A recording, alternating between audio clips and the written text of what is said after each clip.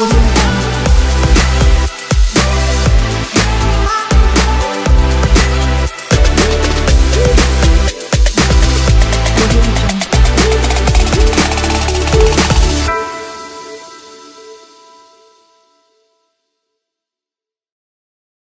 everyone, welcome back with a new lecture with ISO17025 2017 edition, and now ensuring the validity of results.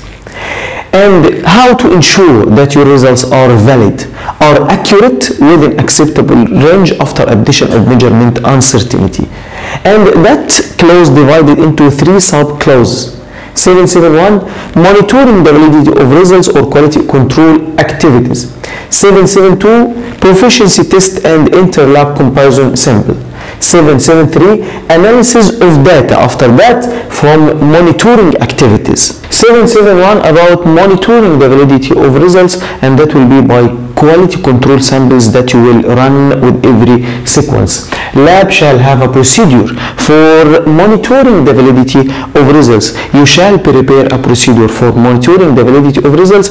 Monitoring the validity of results by quality control samples that you will run with every sequence to ensure the validity of your results.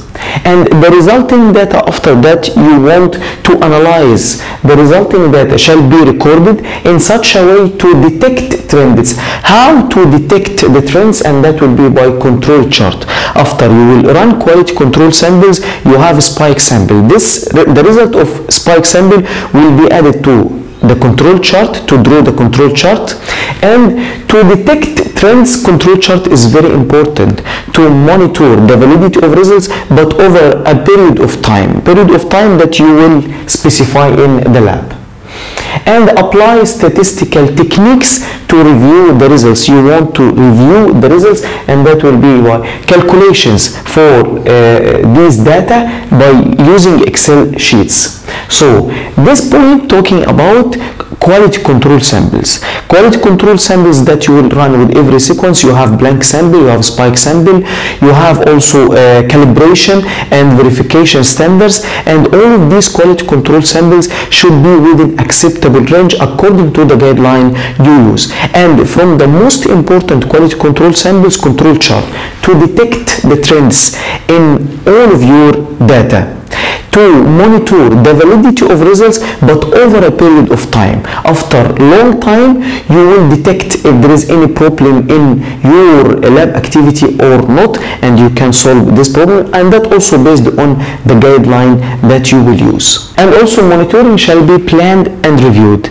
You should have a plan for quality control samples that you will run with every sequence, and also you can apply specific sequence to be followed inside the whole lab, and that will be also recorded or mentioned in the procedure for monitoring of validity of results, such as you can run an instrument blank at the beginning, solvent blank, which is the solvent blank mobile phase, then calibration, your calibration standards, and another instrument blank, and then verification standard after that also instrument blank before the spike sample, then the spike sample after that. Also you can add an instrument blank in between each sample, and here after a spike sample you can add all samples together, all samples. Then at the end of the sequence you can add washing method for the instrument. And also the data from quality control activities will be reviewed, and that will be by the technical manager or technical lead of the unit, and also during internal audits. And include monitoring shall include all of them, but not limited to them, also using reference material or quality control materials. Reference material or certified reference material, as I explained before, it's a sample, not reference standard, it's a reference material. Sample containing your target analytes at specific or known concentrations, and that will be provided by CRM provider who is accredited according to ISO 17034. And he should provide you with a certificate containing, this certificate will contain the parameters or analytes of interest and concentrations for each, and the range, the acceptance range for each parameter. Reference material can be used during your validation to check the trueness of the method, and after validation also you can analyze certified reference material from the targeted matrices to ensure that you can get a valid result for each matrix. And from quality control activity, you have alternative instrumentation that has been calibrated also to provide traceable results. Whatever followed inside the laboratories, you can have two instruments as example, both of them from the same brand, and you can compare also between both of them using t-test to ensure that you can get valid results from each one of them. If you have now one instrument and you bring another instrument to analyze the same target analytes, you should compare between them. You should use t-test or f-test to ensure that you can get a valid result also from the alternative instrument. And another very important quality control activity to check the performance of the instrument before use. For every instrument inside the lab, before running the samples using this instrument, you have to check the performance of this instrument to ensure that this instrument is working well. So functional checks of equipments to ensure the performance of the equipment and make sure that they are working according to the specification. And for every instrument inside the lab, you should prepare a specific performance check form and record in this form all parameters required to be checked before running the instrument. And very important quality control activity, control chart, and that was not mentioned in 2005 edition but was followed inside the laboratories because they know how much the importance of control chart to monitor the validity of results over a period of time. How to prepare control chart, you can check also the lecture that I explained before related to control chart. Intermediate checks on measuring equipments. How to do this? You can run verification standard every 10 samples as mentioned in standard method for water. Run a verification standard every 10 samples to ensure the validity of results and also the performance of the instrument. So after each 10 samples, after every 10 samples, you will run verification standard, and then another 10 samples and another verification standard, and so on. And if you go for each one of them, for any one of them, any of these verification standards, if it was not within the acceptable range, that means there is a problem in the instrument. So you should repeat whatever positive samples after this verification standard. And also we have replicate tests or calibration using the same or different methods. During your validation, you have repeatability and reproducibility. Replicate test of samples spiked with known concentration of target analytes with the same analyst, same method, same instrument, and short time scale, that will be repeatability. And by different analysts, different methods, different instrument, and long time scale, that will be reproducibility. And calibration, replicate calibration, that will be for calibration laboratories also. And retesting or recalibrated of the retained items. Retained items such as sample need to be analyzed another time. So if you analyze the sample and you got a result, after some time you keep the sample for some time, then you analyze the sample again and you got the same result or result close to the original results. That's retesting of the retained items, and the method will be able to get result which is close to the original. And also in case of calibration laboratory, if they recalibrate again any equipment another time after some time, they should get result close to the original. And also we have interlab comparison sample. For some parameters you will not be able to get proficiency test sample, PT sample. And PT sample, as I said before, is very important to be analyzed every year for each accredited method. In this case, you can find a competent lab who analyze the same target analytes, and you will prepare this sample, interlab comparison sample, for your lab, and also can be for another laboratories. Then you will analyze this sample and you will send the result to this competent lab who is accredited according to ISO17025 2017 edition and has all requirements for this document. So you will analyze the sample and you will send the result to this lab. If your result were closed or between the acceptance range for this sample, in this case your results are accepted and you can depend on this sample instead of PT sample. And testing of blind samples. Blind sample, as you know, is a sample with the known concentration of target analytes will be prepared by the technical lead of the unit. He will provide this sample to the analyst who is responsible to analyze these target analytes, but this sample will be blind to the analyst. He will analyze and he will give the result to the technical lead to test his competency. And there should be review for the reporting results for all quality control activities from the technical lead of the unit or the senior analyst. These are examples for the quality control activities that can be followed inside the lab. But if you have reference method, you will find with this reference method attached all quality control activities that you should follow, and also verification that you should follow. Then in this case, you should follow all of these parameters to ensure the validity of your results at the end. And second point, lab shall monitor its performance by comparison with the results of other laboratories, and that will be through PT sample or proficiency test sample, which is very important sample. This comparison of lab performance for this sample, comparison of lab performance against pre-established criteria. That sample will be provided by a PT provider who meet the requirement of ISO IEC 17043, which contain general requirement for PT testing, and shall be provided for each accredited method, or any method need to be accredited. This PT provider will send you sample containing your target analytes, and will send also for other laboratories that analyze the same target analytes.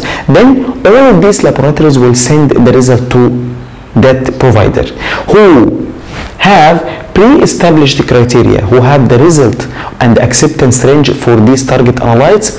Then he will send you the report, the final report containing if your result were accepted according to his criteria or not accepted. And as I said before, for some activity or for some parameters, you will not be able to get proficiency test sample. In this case, you shall analyze inter-lab comparison sample, and that comparison of results of 2 or more laboratories and support statement of the equivalence of measurement of National Meteorological Institute. So traceability also shall be studied or shall be there in this sample. And there should be a PT plan every year. From each unit in the lab, they will prepare a specific PT plan for all activities or all target analytes need to be analyzed in this year, for all methods need accredited or need to be accredited, and they will send this plan to the purchasing officer to proceed in this process. And also this plan will be sent, or whatever PT requested from the PT provider shall be sent to the quality lead of the lab to follow after that. If there is any PT who will be rejected or not accepted, he will raise non-conformity. And after raising non-conformity relating to rejected PT, the lab shall request another PT for these target analytes. And relating to risk-based approach, which is very important in this document, any data from monitoring activities shall be analyzed. And if it was out of control, in this case action shall be taken to prevent incorrect results. As I explained before, in case of quality control samples that you will run with every sequence to ensure the validity of results, such as calibration standards, verification standards, spike sample, or control chart also. If you have any point out of control or you have any result out of the acceptance range according to the guideline you use, in this case you shall repeat the analysis. And if you still have the same problem again and again, sometimes you need to go back to the development stage to develop or to change in the method, and in this case you need to revalidate the method again. And also for PT sample, very important, if you have any PT rejected for any of your activities, you shall raise non-conformity and find the reason for that. Then the lab shall request another PT for this activity. And if you failed in the PT again and again, in this case you shall go back to the development stage in the method and develop the method again, find the solution in the method, and you shall revalidate the method again. How to apply this clause? You shall prepare a procedure for ensuring the validity of results. Procedure for ensuring the validity of results. Purpose of this procedure to describe quality control procedures or activities for monitoring the validity of results, and that scope that will be applied to all lab activities. Procedure, first point, lab has internal, you will write this, lab has internal and external plan to ensure the validity of results and to monitor the performance of the analytical methods. And resulting data from the plan, from the quality control activities, shall be recorded and analyzed in such a way that trends are detectable. So control chart is very important to do this. This monitoring shall be planned and reviewed. You shall plan for this monitoring activities as we did here, and after that any result from this plan shall be reviewed by the technical lead of the unit. And internal quality control program, as I said, you have internal and external plan or program. So internal quality control program, you have negative control elements, all blanks that you will analyze, blank or blank SAM matrix blank or solvent blank or media blank in microbiology, and positive control elements, spike sample or calibration standards or lab fortified blank or verification standard or blind sample if you need for competency. And you can also include the sequence that you should follow with every method or with every sequence. Solvent blank from the mobile phase, and calibration standard after that, or calibration standards, then verification standards, and in between you can add solvent blank also. And after that spike sample, and then all of your samples, and each 10 samples you will run again verification standards or intermediate check standard to ensure that there was no problem happening during the run. And all of these data shall be within the acceptable range according to the guideline you use. And external quality control program, which include PT sample, interlab comparison sample, and also CRM, PT sample or PT plan that you will prepare every year for all accredited methods or need to be accredited. And certified reference material also is important to check the trueness of the method during validation or verification. And before running the method also you can analyze certified reference material from the matrix you use or you analyze for your target analytes to ensure the validity of the results. That was the end of our lecture for today. Thank you, and see you in the next lecture.